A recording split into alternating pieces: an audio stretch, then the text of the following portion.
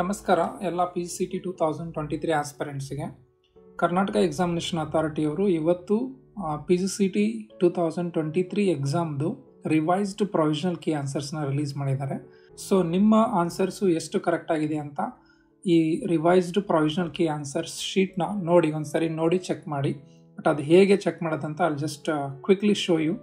So for that please go to Karnataka examination authority website. So ಇಲ್ಲಿ home page ಅಡ್ಮಿಷನಲ್ಲಿ PGCET 2023 ಅಂತ click ಮಾಡಿ ಇಲ್ಲಿ revised key answers ಅಂತ ಇದೆಯಲ್ಲ, ಸೊ ಇದ್ರ ಮೇಲೆ ಕ್ಲಿಕ್ ಮಾಡಿದರೆ ನಿಮ್ಮದು key answers.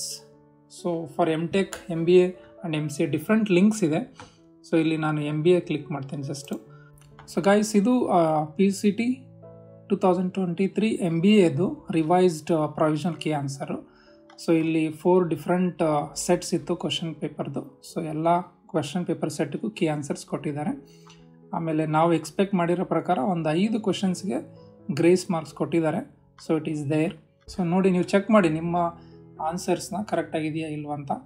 So 99% this is going to B the final key answer ನನ್ನ ಪ್ರಕಾರ. ಸೊ ನಿಮ್ಮದು ಎಷ್ಟು ಸ್ಕೋರ್ ಬಂದಿದೆ ಅದನ್ನು ನೀವು ಒಂದು ಕೌಂಟ್ ಮಾಡಿ ಇಟ್ಕೊಳ್ಳಿ ಇವಾಗ. ಸೊ ನಿಮ್ಮದು ಟೋಟಲ್ ಮಾರ್ಕ್ಸ್ ಎಷ್ಟು, ನಿಮ್ಮ ರ್ಯಾಂಕ್ ಏನು ಅಂತ ಅದು ರಿಸಲ್ಟ್ ಡೇ ದಿನ ಗೊತ್ತಾಗುತ್ತೆ ನಿಮಗೆ. ಓಕೆ, ಅಲ್ಲಿವರೆಗೂ ಗೊತ್ತಾಗಲ್ಲ. ಆಮೇಲೆ ಅಲ್ಲಿವರೆಗೂ ಯಾರನ್ನೂ ಕೇಳೋಕ್ಕೂ ಹೋಗ್ಬೇಡಿ. You don't ask even me also, sir ನಂದು 40 ಮಾರ್ಕ್ಸ್ ಬಂದಿದೆ, 50 ಮಾರ್ಕ್ಸ್ ಬಂದಿದೆ, 55 ಮಾರ್ಕ್ಸ್ ಬಂದಿದೆ, ನನ್ನ ರ್ಯಾಂಕ್ ಎಷ್ಟು ಬರಬಹುದು ಏನಂತ. ಫ್ರ್ಯಾಂಕಾಗಿ ಹೇಳ್ತೀನಿ, ಇದು ಯಾರಿಂದನೂ ಪ್ರಿಡಿಕ್ಟ್ ಮಾಡೋಕ್ಕಾಗಲ್ಲ. ಸೊ ನಾನು ನಿಮಗೆ ನನ್ನ ಯೂಟ್ಯೂಬ್ ಚಾನಲಲ್ಲಿ ವ್ಯೂಸ್ ಜಾಸ್ತಿ ಆಗಲಿ ಹಾಗೆ ಹೀಗೆ ಅಂತ ಐ ಕಾಂಟ್ ಜಸ್ಟ್ ಲೈ. ನಾನು ಸುಮ್ಮನೆ ಪ್ರಿಡಿಕ್ಟ್ ಮಾಡೋಕ್ಕಾಗಲ್ಲ. ಯಾಕೆ ಪ್ರಿಡಿಕ್ಟ್ ಮಾಡೋಕ್ಕಾಗಲ್ಲ ಅಂತ ಅಲ್ಲಿ just give you one reason.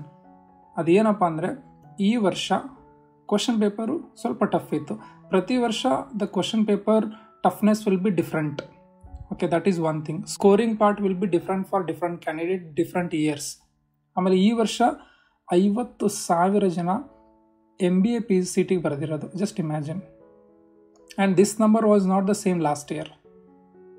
Okay, so there are so many parameters. ಆ ಪ್ಯಾರಾಮೀಟರ್ಸು ಈಗ ನಾನೇನು ಮಾಡಬೇಕಾಗತ್ತೆ, ಎಲ್ಲ 50,000 ಸ್ಟೂಡೆಂಟ್ಸ್ದು ಮಾರ್ಕ್ಸ್ನ ಕಲೆಕ್ಟ್ ಮಾಡಿ ರ್ಯಾಂಕ್ನ ಪ್ರಿಡಿಕ್ಟ್ ಮಾಡಬೇಕು. Is it possible? ಸೊ ಅದಕ್ಕೆ ಯಾರನ್ನು ಕೇಳಕ್ಕೆ ಹೋಗಬೇಡಿ. So you just wait for another 15 to 20 days time. So ಈಗ ಯಾಕಂದರೆ ತುಂಬ ಯೂನಿವರ್ಸಿಟಿಯವರು ಕರ್ನಾಟಕದಲ್ಲಿ ಡಿಗ್ರಿ 6th ಸೆಮ್ದು ರಿಸಲ್ಟ್ಸ್ನ ರಿಲೀಸ್ ಮಾಡಿಲ್ಲ. KA ಅವರು ಅದಕ್ಕೋಸ್ಕರನ ವೇಟ್ ಮಾಡ್ತಾ ಇದ್ದಾರೆ. ಸೊ ಅದು ಬಂದ ತಕ್ಷಣ ಇನ್ನೊಂದು ಸಾರಿ ಮಾರ್ಕ್ಸ್ನ ಎಡಿಟ್ ಮಾಡೋಕ್ಕೆ ಆಪ್ಷನ್ ಕೊಡ್ತಾರೆ. ಸೊ ಆವಾಗ ನಿಮ್ಮ 6th ಸೆಮ್ ಅಥವಾ ವಾಟ್ ಎವರ್ ಸೆಮ್ ನೀವು ಮಿಸ್ ಮಾಡಿದ್ದೀರಾ ಅದೆಲ್ಲ ಮಾರ್ಕ್ಸ್ನ ಅಪ್ಡೇಟ್ ಮಾಡಿ. ಮೊನ್ನೆ ತಾನೇ ಮುಗೀತು ಆ್ಯಕ್ಚುಲಿ, ಎಡಿಟ್ ಮಾಡೋಕ್ಕೆ ಆಪ್ಷನ್ ಕೊಟ್ಟಿದ್ದರು.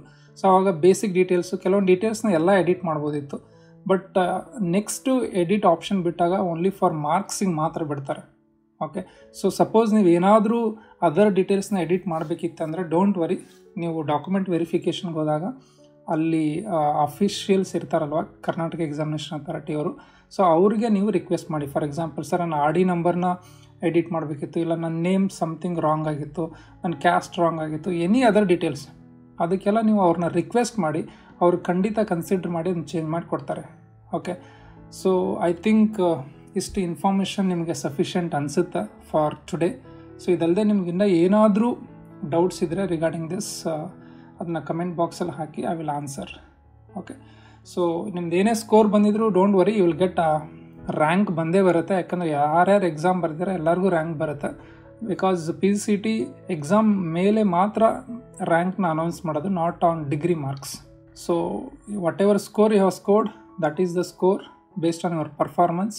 So I wish each one of you good luck. Okay, so with this I will end my video, and thank you so much for watching this video till the end. Thank you and have a good time.